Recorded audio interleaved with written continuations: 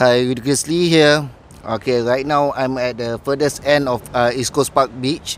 I'm right at the Jetty. There's no light. Totally, there's no light here. I'm doing a debunking, and I will be reporting to you for every 1 hour. Right now it's at 12 a.m. and I haven't started fishing yet.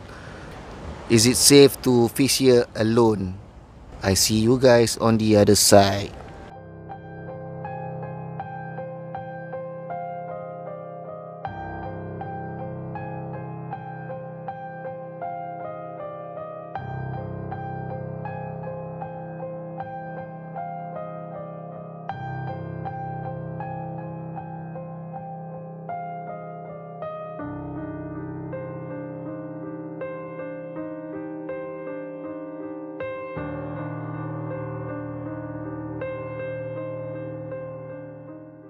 Okay guys, now I'm going to show you where I am fishing right now and the scenery of the places. As you can see, the places are lit up.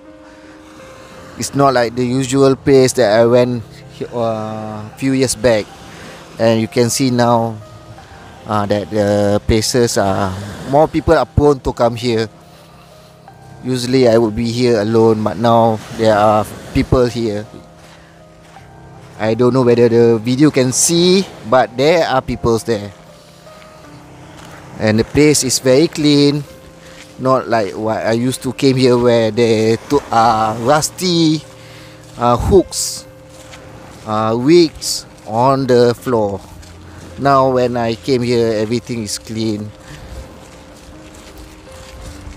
And on the far right side, you can see there are fences where they built, and I'm not sure which year because I haven't come here for so long.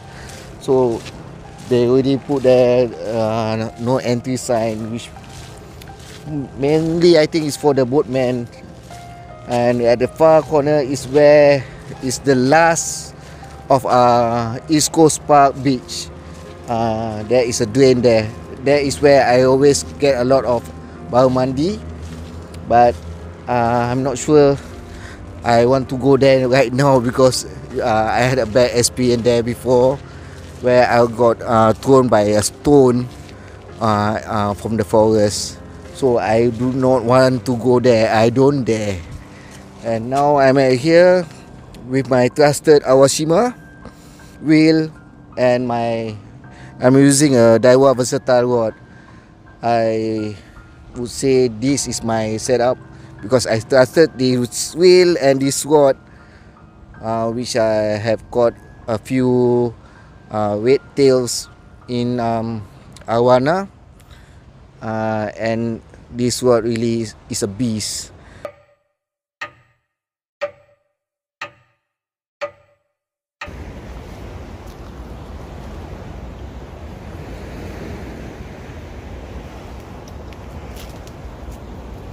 Lama, my first catch. Lama guys, first catch.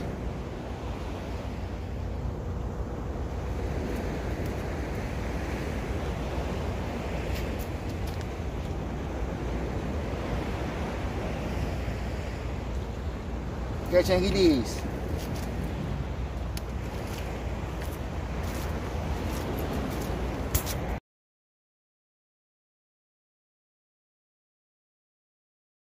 Now it's about 1 a.m. Just now when I arrived at 12, my first fish was ikan glamour. So I make a catch and release. The previous that I came here was 2012.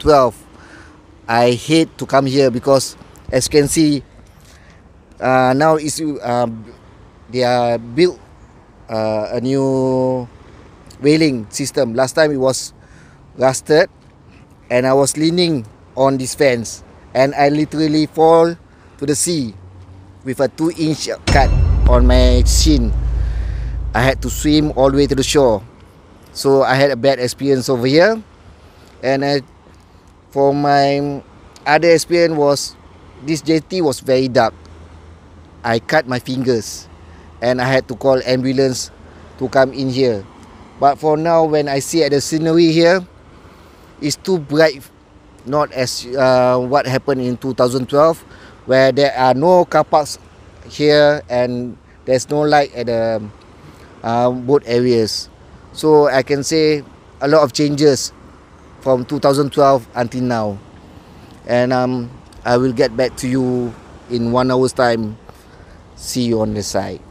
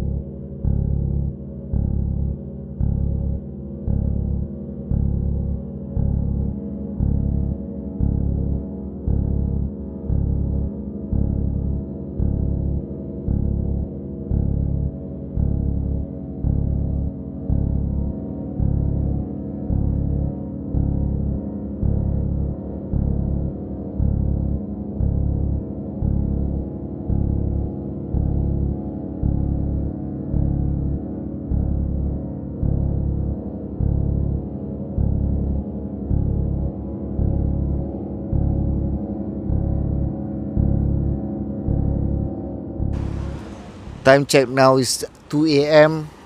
For the past half an hour, there's a lot of tiny nibbles, and I didn't have any luck yet. Maybe like a lot of people would say is crab, because I can feel it. The nibbles are not like most like the fish bites. And for now, there's two couples here, so I think this place is more to public already, not like which I used to came here, where I would always fish alone and I always get a few encounters of bad encounters. For example, previously my rod, there's a pool, but when I pull up, there is no fish. Then I cast again, there's a pool, but there's no fish again. And the third time, pull, and all my string from the bottom until up is all slimy. So that was my encounter. I had to throw all the lines away, and I had to went home. Well,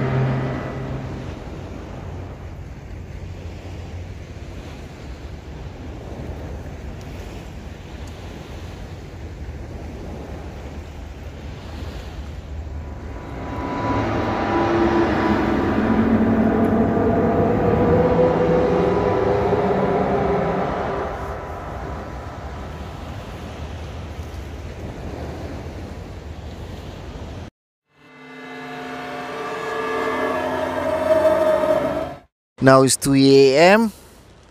There's no nibble at all. The water tide is very high, and now a few more couples are here also. I think over here it's not like it used to be, where you be fishing alone and there's no one around and the place is dark. But right now I can see it's too light up. So I think it's very safe to fish over here, and I will update you again in 1 hour's time.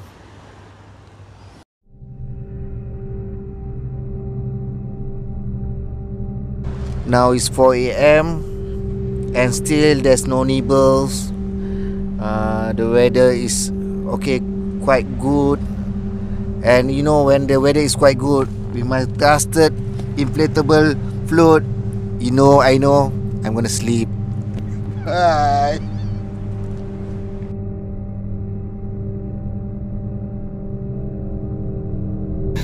5 o'clock he never report lah. 5 o'clock senyap je, tak report apa-apa pun. So you need to find him really lah. Ni ada chance sampai dah keras ni. Don't know what happened. Dah betapa aku rasa dah. Senyap je. Usually every 1 hour he report to us lah, but this 5 o'clock he never report, he quiet. Senyap je. Air tinggi tak tahu berapa tinggi lah. Tak tahu ada cash report tak. Okay, we reached the spot already right now at the Duck Jetty. Look at the tide, so high. The water so high, overshot one. Kalau we want to meet really closely. So this is the Duck Jetty. It used to be very dark here lah. I don't know what. Suddenly got a lot of light here. Dulu lampu kuning kau. Bye. Very very dark. Yeah. So now it's not dark already. But still the Duck Jetty. The jetty still no light. We see. Mana? Tak kena main api Ada. Oh, someone there. Dekat.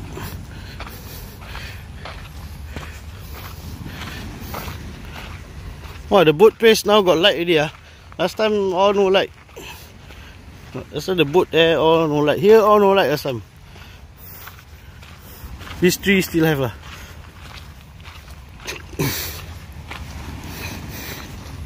Can't forget any CR that I have it here last time. I think late 90s going to millennium, few good snapper here lah. Now I don't know lah. Bukan dia tu, orang lain tu. Oh, bukan dia? Oh, different people lah. Ayo. How is he?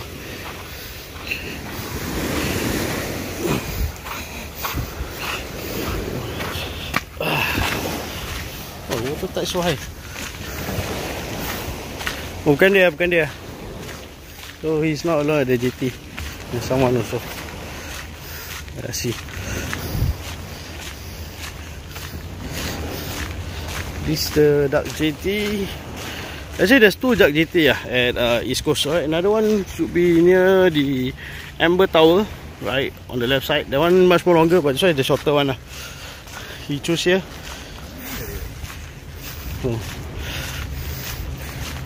Itu dibang dia tu. Wah, sleeping. Hey.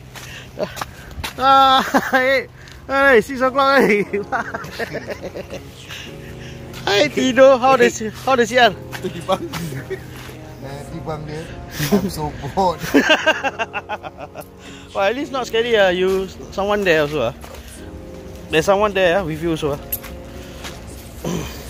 How does he One fish. And then after that, for the first hour je, got 1 fish. And then after that, small nibbles and a lot of crab nibble. Nothing much. I'm so bored right over here because it's too bright. Yeah, it used to be dark lah. So what do you think of this place? Safe or not if people want to fish here alone? So very very safe. So very safe So we have debunked this place. The Duck Jetty at East Coast is safe to fish alone. Yeah, very safe. If you're alone, this is what I do. Okay lah. See the next episode lah, right? We wait for Dol to kenal lah. Don't go. Okay lah. I see you guys again on the next one. But nothing superstitious, nothing supernatural happen . Nothing. Only just now, I think like when I was looking at my rod, I feel like something was blowing on my ear. but maybe that's what I feel, but maybe it's not. I also don't know. Maybe imagination lah. Maybe my imagination. Yeah. Okay lah, till next time lah.